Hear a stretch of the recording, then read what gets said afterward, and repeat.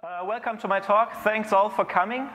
My talk will be about extending the performance analysis tool set.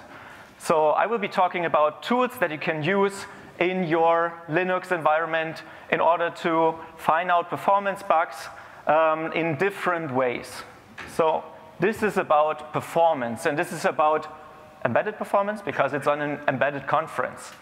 And when it comes to embedded performance, it's really important to understand that when you're coming from a desktop world, your performance will look differently. The time inside your embedded system will be spent differently. Maybe let's have a show of hands. Who had that situation of thinking, well, I know this is probably something with the I/O, and in the end, the performance bug was somewhere else totally? Okay. I see some hands. So on embedded, we cannot really rely on our intuition. We need to be scientific, and we need to measure, and then we can decide and improve things. Okay, here's the outline of the talk. Okay, first, I will talk a little bit about how to get sampling performance information on an embedded device with perf, and how to get the symbols in and so on, debug symbols. In the second part, I will show you Hotspot, a tool that we developed. I already have the t-shirt on, it's quite cold, but still okay. I show you Hotspot. I will demo this for you, and we will go through several examples, like how performance defects can look like in this tool Hotspot, how you spot them, and maybe also how you fix them. And in the third part, I have to do a little bit of a disclaimer here. I'm coming from the Qt world. I will talk about how we at KDAB introduced LTTng tracing, not sampling, but tracing to the Qt libraries in order to enhance the experience you have when debugging performance issues. Okay. So, but first talk about Linux perf. Let's talk about embedded. So what you usually will have when you want to have perf information, so sampling information, you need to have your perf running on your system. Oftentimes that's a performance issue, sometimes that's a security issue. Oftentimes your managers say, nah, let's don't have perf on our real images.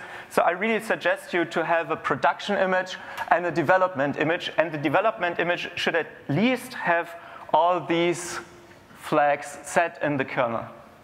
So these flags really determine whether you can do useful tracing with your perf. So the first is, do we have perf at all? The second is, can we do dwarf unwinding, which becomes important in some time? And then, do we have trace points, which we can use, for example, to trace the scheduler to find out issues with locks and so on? Okay. So when you have an embedded system, make sure you have an image that at least has something like this. Because otherwise you cannot measure on your embedded system. If you measure on your desktop, you will not find the issue. Second point, it's really, really, really important to have debug symbols, but built on release. Maybe you know this trick here, this code. This code calculates the sum of integers beginning from 0, ending at a certain integer that you want, and you compile it with and without the -02. What will happen? Anyone knows the answer? Okay, maybe I will spoil a bit here. So without O2, you will get a for loop, normal loop. You can look at the assembler, will be a normal loop. But there's a really smart guy called Gauss who found a formula for this. And when you pass the -02, the formula will be applied, so you will have that n times n minus 1 and half of that as the result of this. That means in some ways it will be infinitely faster when you have the -02. So always be sure to have a profile build. So in your build systems, there's this rel with debug info, for example. Please make sure that you have this, because otherwise you're not measuring anything that is relevant to performance. Because on your release systems, you will have release builds, and for this, please have O2, but with debug symbols first. Okay, second problem. We have no space on our embedded systems. So usually you have something like these userspace libraries. Again, I'm coming from the Qt world, libqt5 core. And libqt5 core stripped is 5 megabytes, which is big for embedded systems, but it's okay. But if you have the debug symbols inside, then it's really big. So you cannot really have it inside. So what will you have instead? You will have separate dwarf debug info inside your build system. I think Yocto does it by default. So inside your SDK, you will find your debug symbols, which are just ELF objects that are separated onto your host system. But on the target, you just have your libraries that are stripped. Okay? Another problem, now that we have debug infos on the host, but actually we're measuring on the target system, we have an architecture mismatch. So what we need to do is we need to unwind the measurement, like stack pointer measurements that we did on the target system, we need to unwind on the host system, so on our desktop system. Okay. That's not always easy to do. Okay, and then we have Linux perf for itself, and there we also need to look whether we can do low overhead measurements using our performance measurement unit inside our CPU. To see whether you have a performance measurement unit, just scroll through dmessage and look whether you have that PMU entry somewhere. On Intel you will find it. On some ARM CPUs only core 0 is counted. ARM does not specify that this PMU has to be inside the CPU, so it can be no PMU at all. Sometimes it just gives you bogus values. So please find out if you have a PMU and if perf can actually measure things like cycles on your CPU. Okay. But then we can go ahead and get our debug info from our device just with this call here. We do perf record because we know now perf is working on our device, and we do ---- call graph. We want to have the stack information, and then we just close the parameters here for perf, and then we start our app with our parameters that we want to see, and just measure there. Okay. Now we have our profiling information, and now we need to process it. And as I said before, when we do unwinding on a device, we can use perf. There is a perf report, which is kind of this command line interface, looks like this. I don't really see any information in this. It's weird, right? Here the numbers do not really add up to 100%. Like my biggest problem is apparently in libc. It's unclear what's happening there. You can actually expand these. You can look inside what is actually happening inside my libc and like where is it coming from. But Q event loop exec does not really tell me a lot here. This is why we built Hotspot. Hotspot is a free and open source software Linux UI for visualizing your perf results. There's already UIs for visualizing, or like approaches for visualizing perf results, for example, from Brandon Gregg, who's really great on this topic. So really check out his webpage when you want to learn about perf and Linux performance in general. But we wrote a tool that can do a bit more, and I will show in a short time in a demo.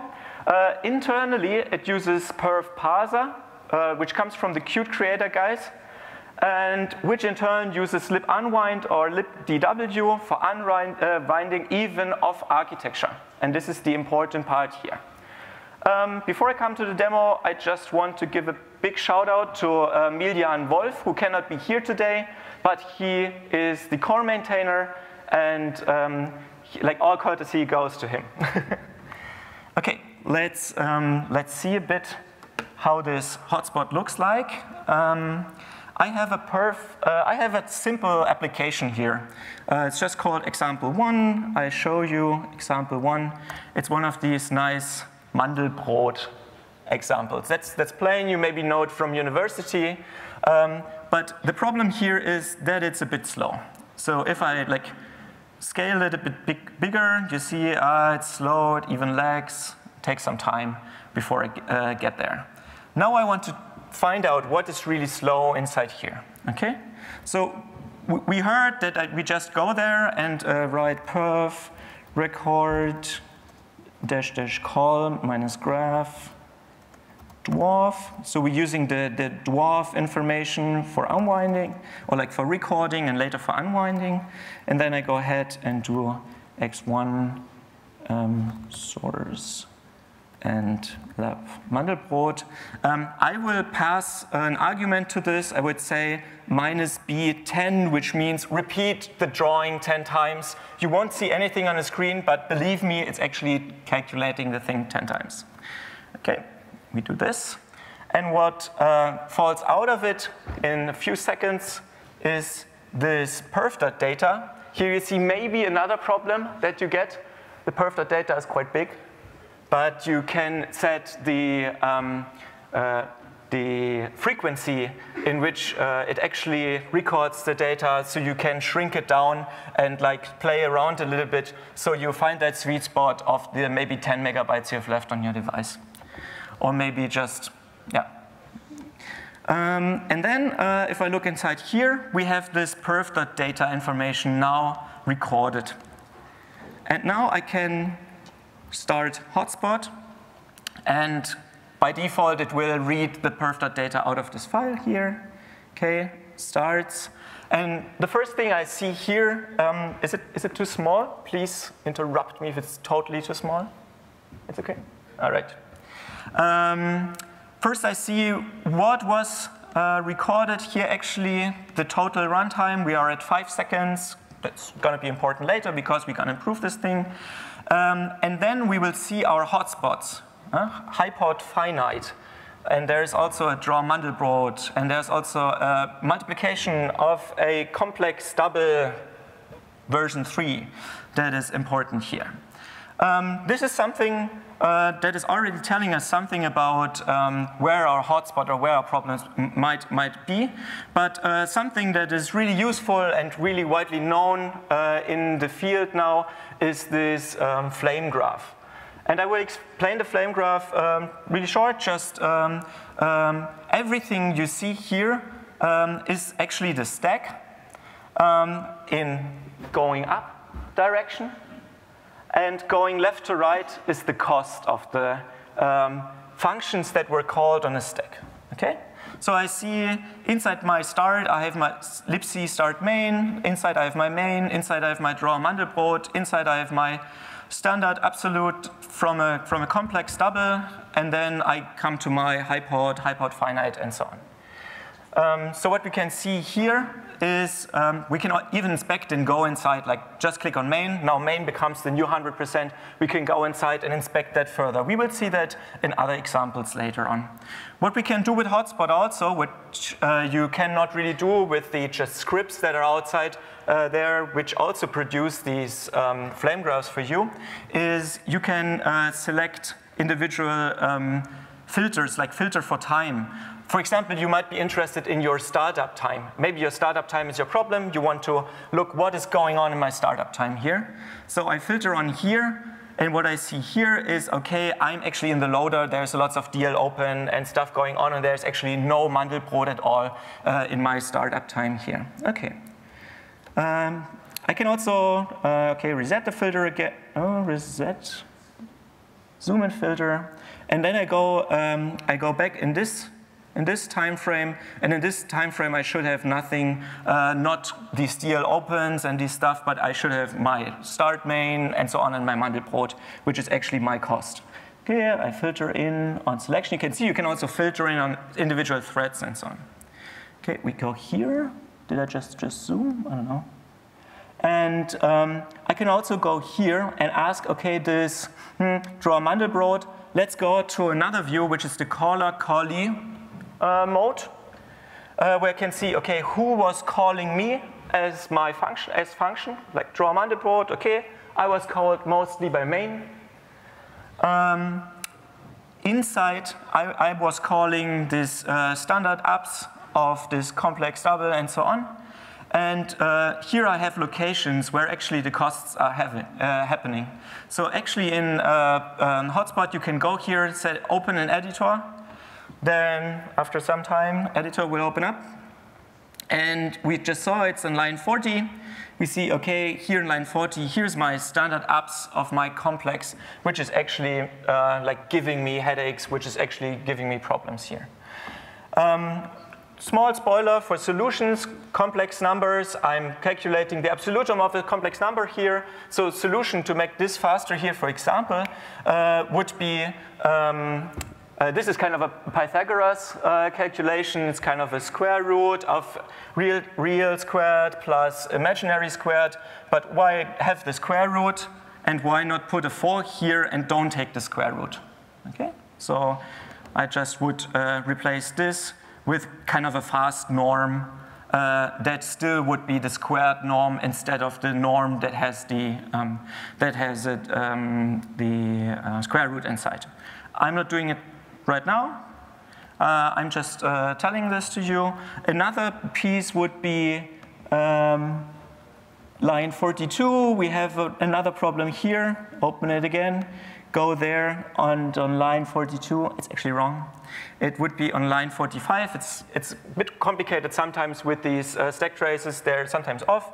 You would see that actually this mul DC, like this complex double multiplication, here is actually slow, and there's another trick. When you multiply by yourself, you can also be faster with a complex number. Just a simple example of how you could find problems inside your code.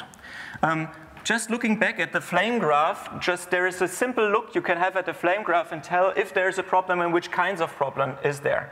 This is kind of the one big problem, which is the good problem. So if you have one big problem, you might be easy on finding this. Another problem is the death by 1,000 cuts, where you pay and pay and pay, but you pay really small amounts everywhere, distributed over your whole call stack. And we will see this in other implementations. So I just show you the, I have a solution for this, and I also show you what Hotspot shows you for the solution here. Hotspot, so I just replace this in the code, and I go to example number 2, and I have perf data here. And when I look at the summary, we had 5 seconds before. It now ran for the same, even with 15. It only ran for 1.4 seconds, so it became faster. And if we look at the flame graphs, there are still these plateaus.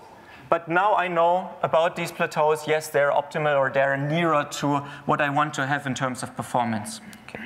And now we can also see some parts of the flame graph that are actually becoming more like the usual flame graph, which I will show you in the next example. Example 3, perf data. I just have Hotspot.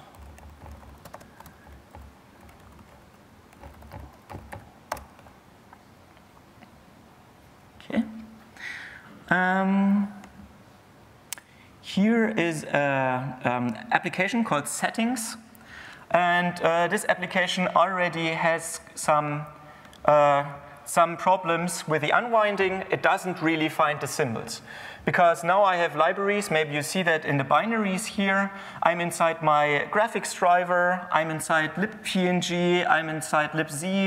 I'm inside Qt, which didn't have information at this point. Let's see whether we can still find something out here. Okay, this is how the flame graph looks right now. So this is how a usual flame graph, I would say, when we go to a customer, something is slow, we don't have all the information, would look like. You have like mixed, you have symbols, and mixed, you have no information at all, and you need to find your way inside these mountains. But what you can see is that the flame graph looks a bit more like the sane flame graph, which is like lots of small peaks. So if you have lots of small peaks, you can be assured you don't have the big problem, but you have maybe just many small problems. Yeah. So here we can also turn this flame graph around. We can go to bottom-up view and see, okay, let's suppose we're on the top of our stack. Where was I, and where was I coming from when I was at the top of my stack? So here I see all the calls that ended up in my graphics driver. This is during rendering. And here I see two paths that come from various parts of the code that were loading PNGs, that were inflating the PNGs. So maybe this was the problem in this case, which actually was the problem in this case. So I go there and look, is there anything like big PNGs that I could replace, something that I could maybe preload during boot, or something like that, which I could improve in order to improve the startup performance of this application, for example. Okay. If there's any questions, please interrupt me. There's bonus points for interrupting me with questions. Okay, let's go to our last example about Hotspot here. You see unwinding happens now. Takes a long time, and sometimes you're really spending like a minute or 2 minutes unwinding your information because sometimes you just have lots of stack information that you need to retrieve. I mean, this is megabytes or hundreds of megabytes of data. Okay. And this is something that I would call kind of a healthy flame graph. It's a bit complicated to see. Maybe I can make it like this. So if you see a flame graph that looks like this, and you would think, okay, maybe it's healthy, let's turn it around, maybe see whether we have lots of small stuff on top of our graph. Okay, maybe here's something in font config, font loading, maybe I need to look at this. But other than that, I'm quite happy with my flame graph, and I'm quite okay that at least with Hotspot, I cannot find any other performance issues really fast. So just with this one look on this flame graph. All right, here the font config, we could fix the font configs. Other than this, we have like small parts on top or on the bottom with bottom up, or like these many small peaks, which indicate that there isn't that one big problem, and also not that distributed problem because it would show up in the bottom up view. All right. So again, about Hotspot, there is one thing I like the most when I go to a customer and we have an embedded system, and I get some information from there. I can unwind off target. You can provide Hotspot with all kinds of hints where to look for extra information for this unwinding, as to get more and better looking flame graphs, and flame graphs that don't have that question marks inside. So you can provide your debug paths, where is your split debug information. I just recently learned that there's also an elf utils unstrip. So if you have some debug information that you want to just put in a strip library, you can also do that on target. Maybe you have space for this. Maybe just if you have a bug happening and just the top of your stack is unknown, maybe you want to find out, okay, just these last frames, what is happening, what is going on there. Just take your debug information, unstrip it on the device, and have debug information just in your last frames. Then you can provide extra lib paths. So this is something when you have libs that you're developing on your own and they're maybe not inside the SDK. Then the application path, which Hotspot needs to look as well. And then the sysroot, which is just SDK sysroot. And which is also important is the kernel symbols, which you can get out of the proc file system inside your embedded system. So after you've done your performance measurement, just take all your k-alsims from proc k-alsims, get them into a file, and also put them on your device for later unwinding, so you can see even kernel information. So you see, okay, some kernel worker or something like that was actually slow there. Okay. That's it for Hotspot. Again, please go to GitHub, download Hotspot, try it out. It's free. Please contribute to Hotspot also. We recently fixed a big issue with unwinding, so also for newer compilers, it should be working a bit more stable now. Okay. Now about the second part I want to talk about, which is LTTng, Linux tracing tools, next generations, nothing that we invented. It comes from the, I think, EfficiOS and Ericsson side. And it's a great source of information for tracing. So tracing information about your kernel that you can get there. Problem is, it's only for the kernel. So it's not really lots of user space libraries that are actually existing where you can look at the same time what is happening in my user space application and what is then happening in my kernel at the same time. And we want to change this. So this is just backup slides. I can also show you a tool which we also did not develop here. It's called TraceCompass. And with TraceCompass, you can see, like, inspect your traces a bit better. So now we are talking about a different kind of performance analysis, right? Before we had this kind of collection of how many times was I in this function, like everything was summed up, but now I have detailed information with timestamp. We can see that when I start TraceCompass. TraceCompass, okay. It's kind of an Eclipse program, it's also open source. And TraceCompass allows you to visualize the so-called CTF information, which is a common tracing format, which I think not only LTTng, but also other tracing tools support. So what you can do here, and what like surprises me most all the time, is you can zoom in kind of infinitely into your running system. So you can go here and say, okay, I want to know what is happening here. And you can go here and you say, okay, here's an epoll wait. And you can go further here. Like, this is my xorg. The red part means, okay, I'm waiting for something. It's actually, yeah, wait for CPU.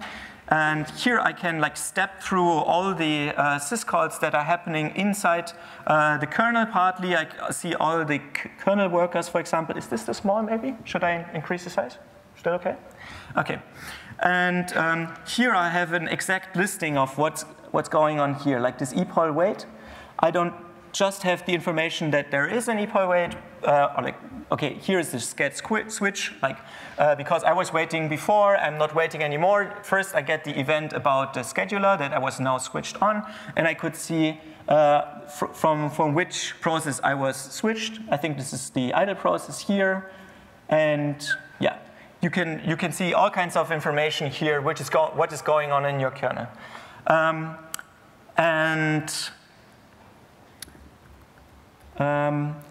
it's just too bad that you cannot have user space tracing here up until now, because LTTng also supports user space tracing.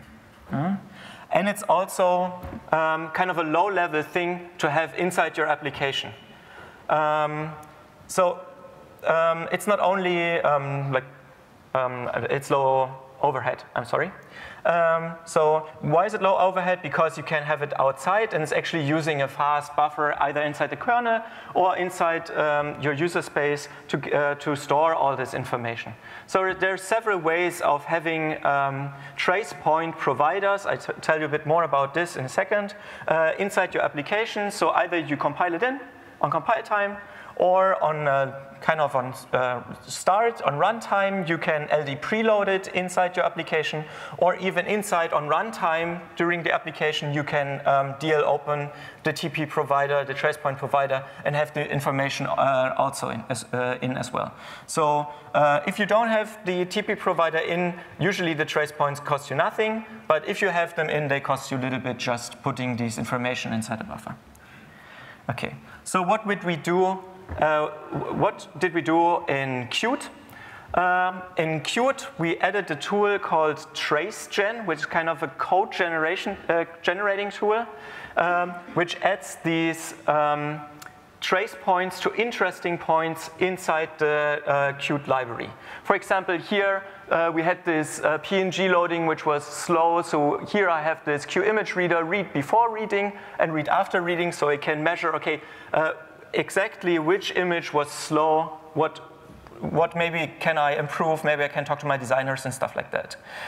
So here's all the information, all the trace points that we have, and TraceGen goes ahead and creates these functions. It's actually macros, but it creates these functions which you can then compile to this object files, trace points, which you can then use inside your application. Okay, so here it's for this image reader. You might ask yourself what is the difference between tracepoint and do tracepoint. It's just one asks if it's enabled, the other one does it anyways. So if it knows tracepoints are enabled. And the third one is just, do I have the tracepoint? Okay, and here is how it looks like inside Qt. I have this macro qtrace, and I have this qImageReader read before reading. And I also pass arguments like the file name. With this information, I can now go ahead back to my TraceCompass and see that I don't only have kernel information, but if I go and filter for my application, which was called chip here, maybe uncheck all, and then just check chip, userspace tracing, and everything else you want to check, maybe some kernel information and so on. Then we can see here that we have some information about the kernel, like this mprotect information. But additionally to this, we should have some user space information as well. Wait.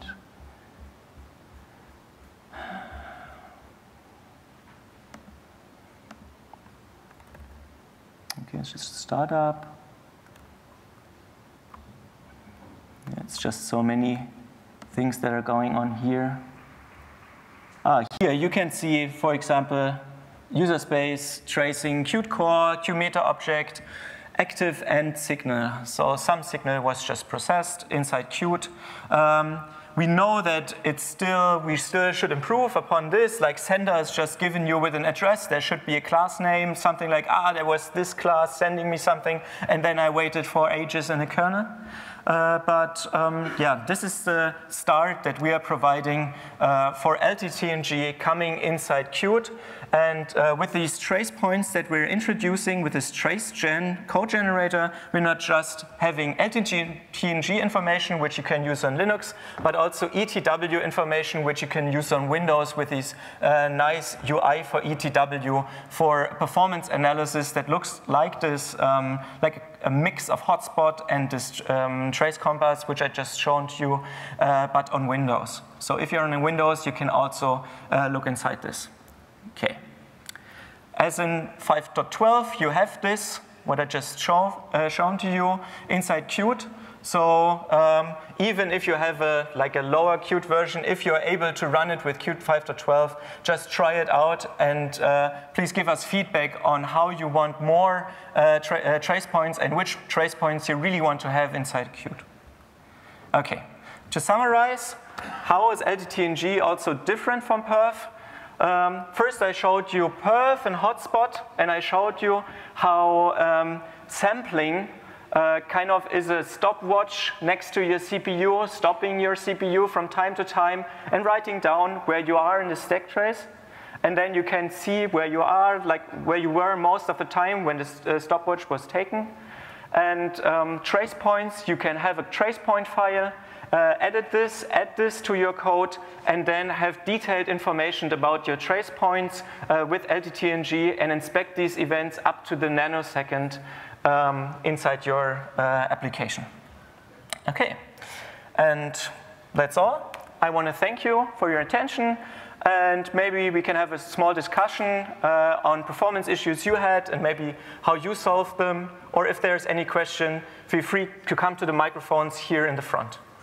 Thanks.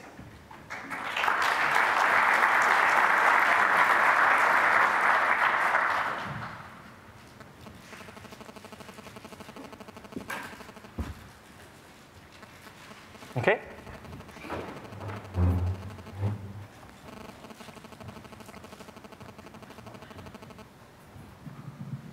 sounds really nice feature. My question is on the other side of the boundary, because I'm kernel developer. Could I use that for debugging C programs? Is there a plugin for tracing points within C program? Yeah, there's userspace tools for LTTng for C programs. Just go to the LTTng.org webpage. They have really great information on this. And they tell you how to add simple tracef, which is kind of a printf that goes inside these tracing information, or how to add real trace points, which you can see as these bars, which I've just shown you. So LTTng.org, just look for userspace C, and then you will see how to get the user space tracing also for C.